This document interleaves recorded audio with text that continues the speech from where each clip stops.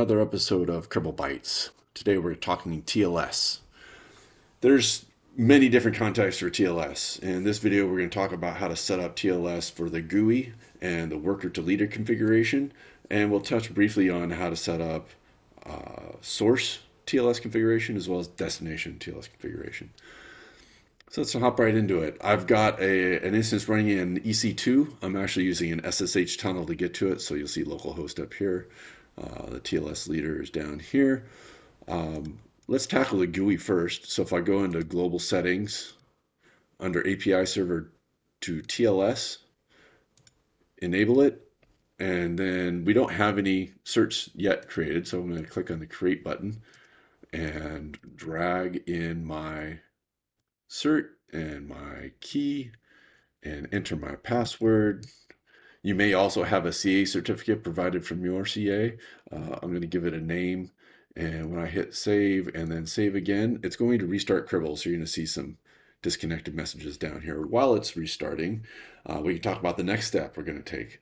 So once this is back up, we're going to venture into the distributed settings where we can tell the leader to only accept connections over TLS from workers.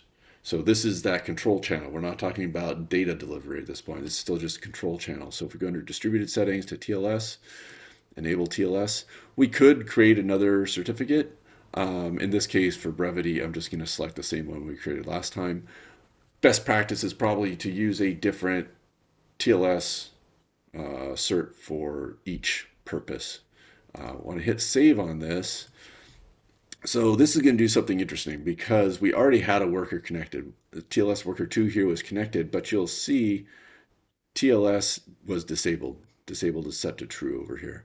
So that worker is going to drop off and no longer be connected to the system. If we hop over into manage and go to manage, you'll see these error messages. There's no worker registered. So probably the easiest way to fix that, you'll notice I had just listed out this file at instance.yaml. So I'm going to just edit that file.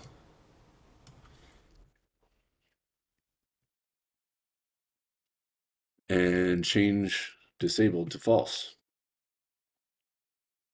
So if I restart Cribl now, in a few moments you'll see it show up here. I could have also done this via update existing, change this to CLI, and you'd see down here the same sort of thing.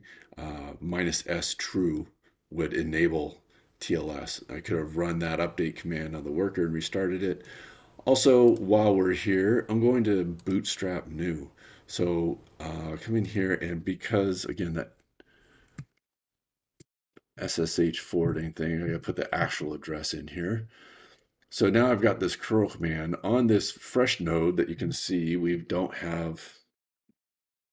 There's no Cribl running here. If I paste this in, we're going to run it as root. One thing to note, because it is a self-signed cert, I've got to add the -k flag to the curl command. So if I run that, that's going to install prep and start up Cribl for the first time. So hopefully now we've had enough time on this restart down here for the original. If we refresh there. So we've got both up already. So the new one's up. The one that we modified is up. It's still syncing its configuration, hence the spinning dots here. So now our workers are communicating with the leader over TLS. It really was that simple. It's not too difficult. The most difficult part is probably getting your certs from your CA or creating them yourself. So we've taken care of the GUI, we've taken care of worker to leader communication. The next step, if you were so inclined, would be to talk about your sources. So any TCP-based source, for example, Splunk TCP, if we come into here and look under TLS, we can enable. Now we are in a worker context now, so you notice when I bring down the certificate name, there are no certificates here because we're within the worker context now, the worker group context, not the leader context. So we could create a cert the same way we did last time, apply it the same way. On the sending side, you'd have to enable TLS, and if you're using self-signed certs, you might have to disable that the verification, but it should be just as straightforward. And same thing with the destination side. So if we come under destinations and bring up a Splunk. We do a new destination just for grins, TLS, use TLS.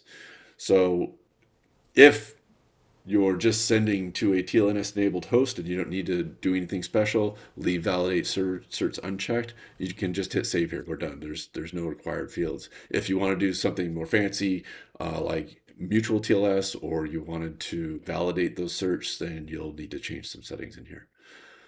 So that's the quick version of the TLS tutorial for Cribl. I hope it helps you out. We'll talk to you next time.